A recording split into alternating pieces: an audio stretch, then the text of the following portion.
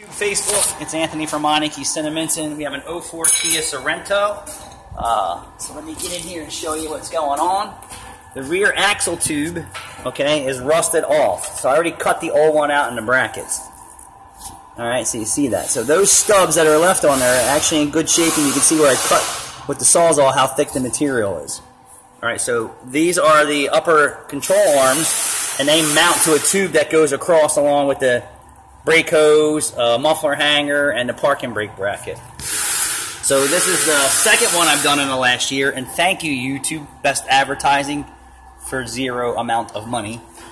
So let me show you what I do to save this vehicle and keep it on the road. And this is just a custom piece I fabricate myself. We'll find some light. So there is the upper tube assembly that the upper control arms bolt to. So I remove these from the old tube, grind all the metal out, cut the old tube off, and then I completely weld this bracket back on place, inside and out. So it's completely welded on. Same thing with the other side.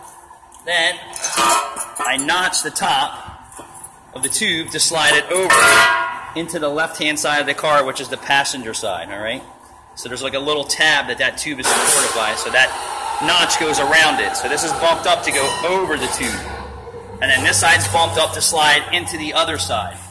But that's how I repair that, and you can hear that. Hear the quality of that metal? That's a ring in the metal, shows you how good the steel is. Alright, I'm not going to finish this video with it installed, but come check us out.